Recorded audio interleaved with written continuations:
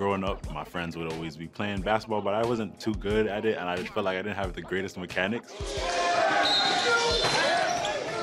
So I just kind of was embarrassed to play a little bit, but they encouraged me a lot to play, and I feel like that's how I got better and got over that curve.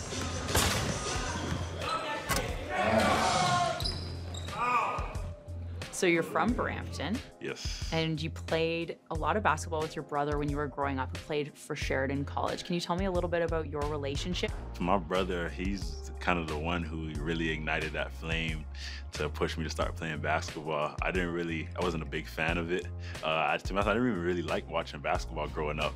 And I just got a huge growth spurt, and he's like, you have all this talent, like, you know? And I seen him playing basketball. I'm like, let me follow him in his footsteps. When your brother was going through his basketball journey and then it was time for yours, I read that your mom was not down with you pursuing basketball. Why was that? Obviously, you know, as the first child that comes up, things are done a little differently.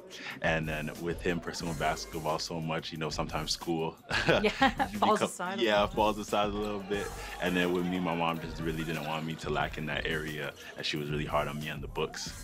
And then once I joined AAU squad, and I had my coach, Coach George, who me and him are really close, he kind of encouraged her that, you know, like you have something special going on over here, and that this kid could, you know, really do something with it. And she's like, you know, she gave it a rethought, and was like, you know, but she was always hard on me, like, yeah, make sure you get those schoolwork and your books done if you're gonna pursue this basketball. So you really kind of blew up. You played for the Team Canada Under-16 tournament, and that's when you started to garner like significant attention. What was that experience like with that team when you represented Canada? That was the first time I was like exposed to like scouting reports and, you know, just kind of like, you know, taking pre-games more seriously, stuff like that. And I feel like that experience has kind of made me who I am today. I remember one of the coaches on that staff was telling us that how important, how big it is to represent your country. And he mentioned that a lot of people, the only chance they get to represent their country is through going to war and stuff like that. And we're blessed to have the opportunity to represent Canada through, you know, a sport called like basketball. So that really stuck with me, and that kind of enhance the experience. Enoch looks around. He's gonna take a three. Oh! Enoch knocking it down. I also read that and I'm getting this, you're a humble guy, but that you said you have a chip on your shoulder because you play for Canada. What did you mean by that? Sometimes I feel like as Canadians, sometimes a lot of people you know, North America, I feel like Americans sometimes might see Canadians as soft or whatnot. That's something that has kind of been installed in me since I was young. So just to kind of almost like a chip on my shoulder, one up that like I can be just as good. And there's players that have played before me and I just want to add on to that. Oh, the thunderous slam. Boakye.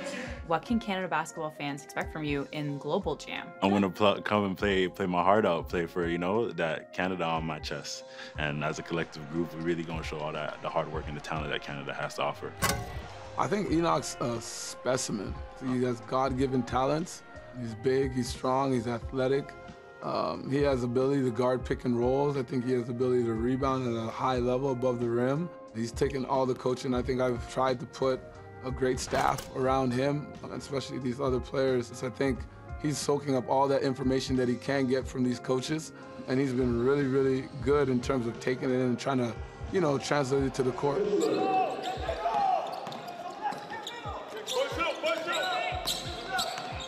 I think the sky's the limit as long as he continues to buy into the things that he needs to do to get better.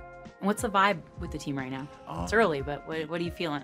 Everybody really likes each other. The team chemistry is great. In the locker room, always making jokes and laughing and whatnot. So I can really feel that, the unity, and we're all unified. So I know that we're gonna play hard for each other.